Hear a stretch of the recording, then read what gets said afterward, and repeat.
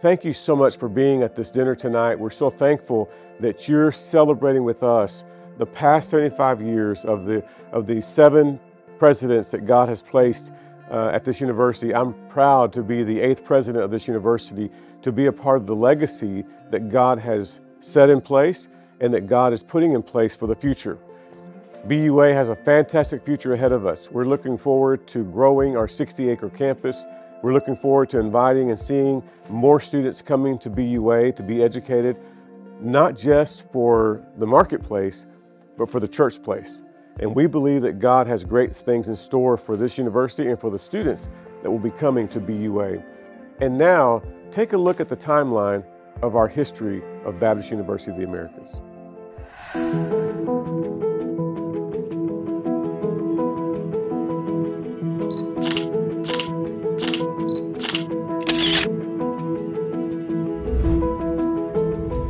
Missionary Paul J. Siebemann begins offering classes for 32 students under the name Mexican Baptist Training School.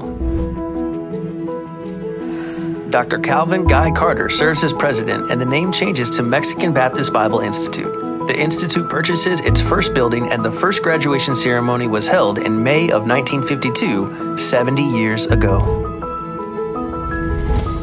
Dr. H.B. Ramsauer serves as president. The 12-acre property on South Pan Am Expressway is purchased and 7 buildings are constructed. Classes on the new campus begin in 1964. Dr. Daniel Rivera serves as president. The school's name changes to Hispanic Baptist Theological Seminary and affiliates with Southwestern Baptist Theological Seminary to offer accredited associate degrees. The 8th building on campus is built during this time. Dr. Josue Grijalva serves as president.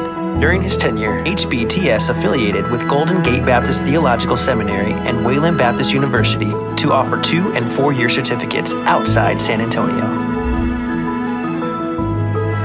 Dr. Omar Panchicano serves as president and begins the accreditation process with the Association for Biblical Higher Education.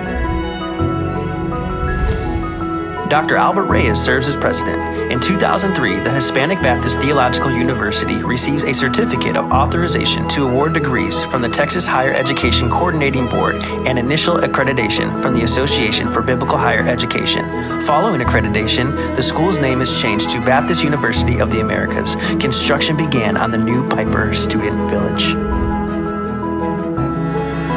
Renee Maciel serves as president. The Piper Student Village opens in 2008 as the new student housing community.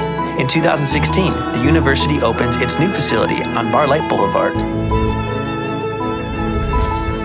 Dr. Abraham Hawkes serves as president. Followed by the sale of the Barlight building, the university transitioned and completed the move to the current campus on Ansley Boulevard. As a result, the school became debt-free, ready and flexible to grow for years to come. Join us and create the future history of the Baptist University of the Americas.